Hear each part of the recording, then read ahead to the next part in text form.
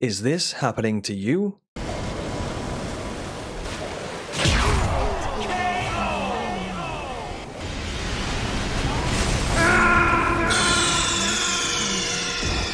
Then you're in the right place for video game training.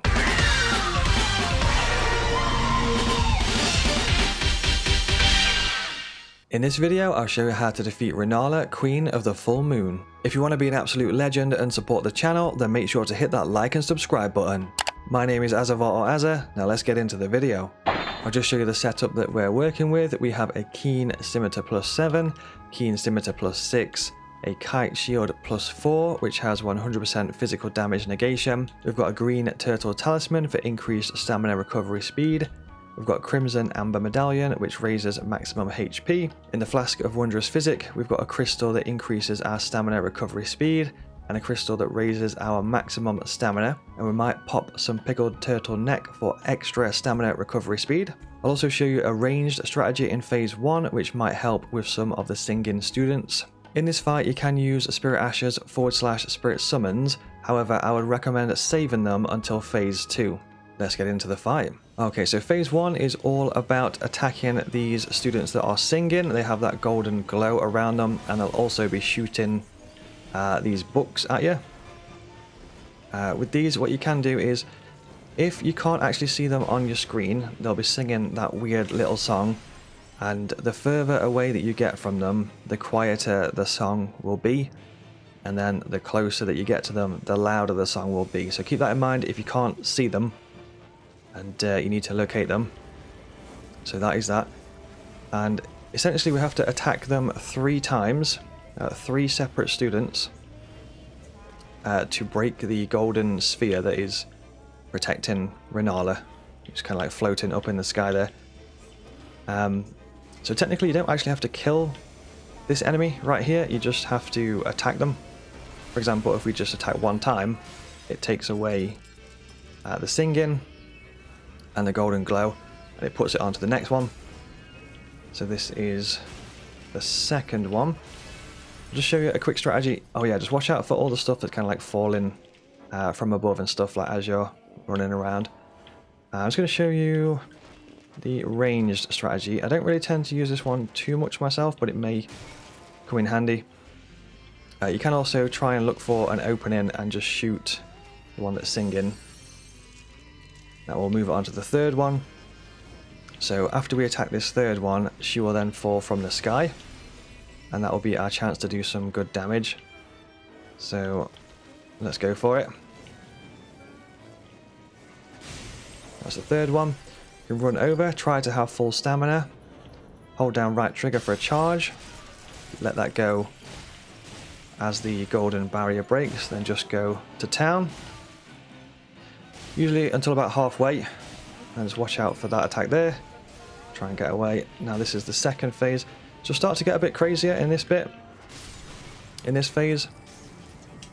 So if you can do, try and be fast at locating the students, so you can avoid all the crazy stuff that's coming at you. That's 3 of them. Heal up, hold down right trigger. You can finish her off here. What you can do is, if you can leave a little bit of health, you can pop a Pickled Turtle Neck, then finish her, then Flask. Watch out for the fire. So now we've got the Flask and the Pickled Turtle Neck both applied. Alright, so at the start of Phase 2, run straight forward and then get attacking. You'll avoid her attack, and you can also punish. A lot of the time in this phase, I recommend staying relatively close to her. A lot of the attacks you kind of just run in and roll in to the sides to avoid most of them. If you're going to use Spirit Summons / Spirit Ashes, this is the phase to whip them out in Phase 2. That is a homing attack there. Got the staff spin to win. Like I say, with this phase, it's just a lot of running and rolling to the sides to avoid. She will eventually do Spirit Summons in a second, when you push her health down a little bit further. It's usually about halfway. So we'll push her onto the Spirit Summons phase. Oh, this is the full moon attack, so With this one, I'd probably back up a little bit. You don't want to be underneath it. It will do a massive explosion. Like that. This attack here, you can just back up a second and heal up or apply some more buffs. What we'll do is we'll buff up. And then we'll push it on to the next phase. I'll try and show you the spirit summons. Watch out for that sort of like almost like a shotgun blast attack that she does, because it can one-shot you if all of the blast does get you, so watch out for that. Okay, so let's buff up. We'll try and push it. Just staying close.